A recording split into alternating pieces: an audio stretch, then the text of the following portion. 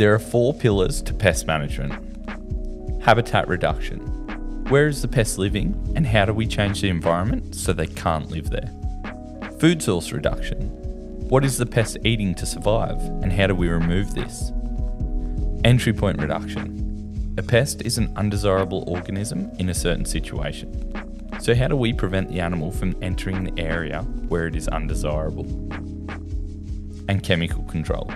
Of course, for resident, stubborn populations, or where all of the above can't be completely removed, activity control, which often includes pesticide application, is required. You'll notice that if we don't use chemical control, but the other 3 pillars are strong enough, the whole thing doesn't fall over. Sure, it won't fare as well under pressure, but in a stable situation, it'll perform quite well. But if chemical control is the only means of pest management used, it just can't be effective.